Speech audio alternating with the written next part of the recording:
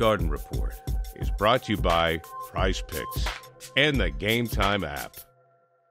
Hey, Bobby Manning here. Welcome to the Garden Report after the Celtics capped their third straight win on this road trip with a game that was done just minutes into the fourth quarter thanks to a big push from a second unit all three guard lineup in the second quarter, and Jason Tatum rolling over the Hawks defense and pushing the Celtics to a lead that reached as many as 30 plus in this win over Atlanta, their lone trip down here this year, and will always be remembered as Neemias Queta's first NBA start. A bit of a surprise. Jaylen Brown missed this one again with the hip flexor strain. Joe Mazzulla wouldn't say pregame whether he got the MRI or not yet, but said again he's day-to-day, going back to Boston on Wednesday. Warriors coming up, a huge game there, so we'll see what his status is tomorrow heading into that one with the Celtics home there. But Queta takes his place this time. It was Cornette the first time. They go to Queta in this game.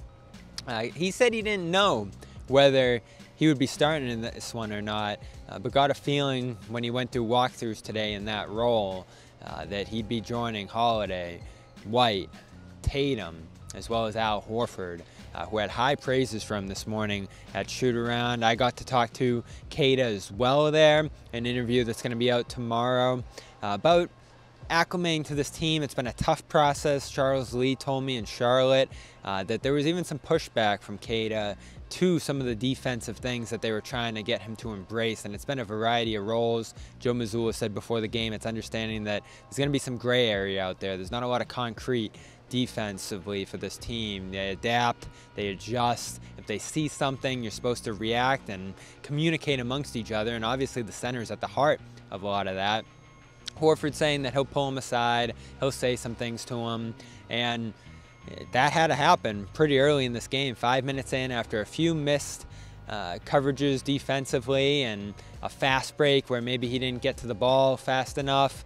He comes off the court. Tillman was already at the scorer's table, but he comes right off the court, and Joe, who doesn't usually do this, came right down the sideline and unloaded on him a little bit.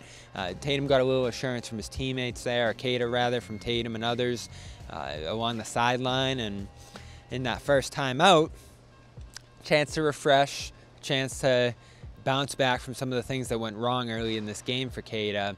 And here's Mazzulla talking about what he wanted to convey to Queta in that moment. He's just grown a lot as a player, and quite honestly, he doesn't know how good he can be. He's got a great ceiling, and so the standard's very high. And I thought he did some great things for us tonight.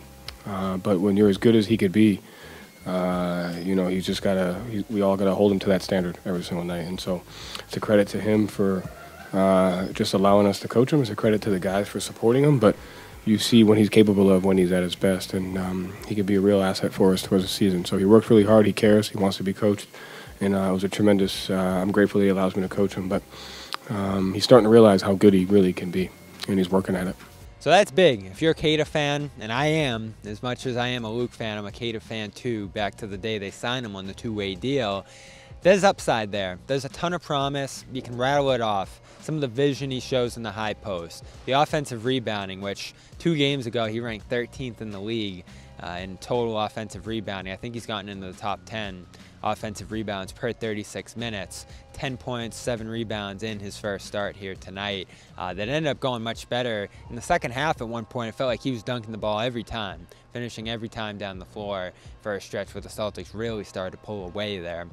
So that's a skill, the offensive rebounding. Defensively, you see some promise as a roamer. You see some promise even with him switching onto the perimeter. He stays in front of guys you wouldn't think he'd be able to stay in front of, and that showed again here in this one. And then the size, the athleticism. You want to see him be a better finisher. The defense is a big reason that he's struggled to break through fully to this point, but that's coming around, and now I think it's getting to be a 70% shooter. Screening, we saw him lay down a crushing screen on Daniels early in this game. But I had him look back this morning on the early stage of his NBA or his Celtics career when he got here and he was trying to adapt to everything that they were throwing at him. Here's what he had to say about that time. About when he first got here, how to get used to the things that this team does. It was a lot going on, you know, like I feel like my mind was racing for like 1,000 miles per hour at that time, you know. but he did a great job with me. Like the whole time last year, he was really trying to help me out, teach me more than anything. And, it's paying off right now. So I think people forget, he got waived by the Kings from JaVale McGee. Kings want to sign JaVale McGee. They let him go.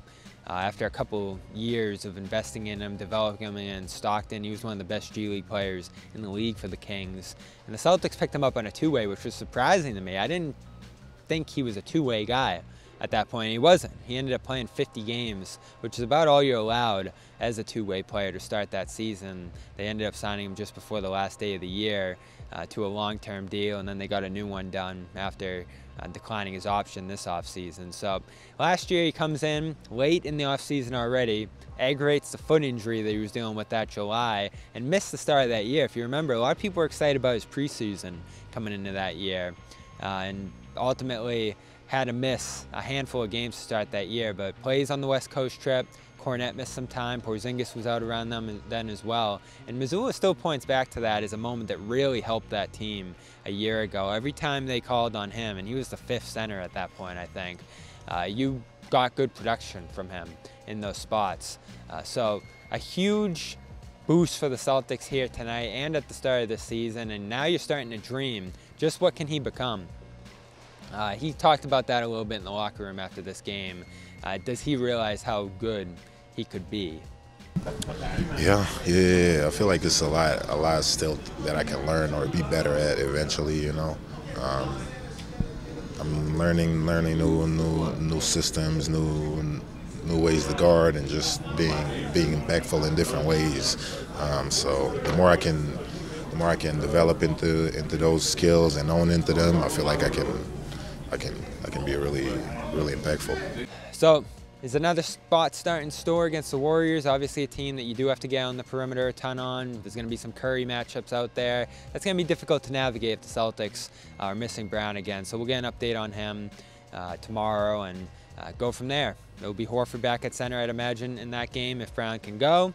And if not, they're going to have to decide. Do you want to go three guards a little bit? We saw that tonight. You want to put Queta back out there or drop with Luke against the Warriors, which we've seen them do in the past. So that's not out of the question here either. But a great night for Queta in his first NBA start. And the Celtics steamroll over the Hawks here in Atlanta. I'm Bobby Manning. This has been the Garden Report. Check out Prize Picks. Use code CLNS for a $50 bonus. And go to Game Time. Use the code CLNS over there for $20 off your first purchase. Terms apply. That's it from Atlanta. I'm heading home. Go vote tomorrow. And we'll see you on Wednesday for Celtics Warriors at TD Garden in Boston.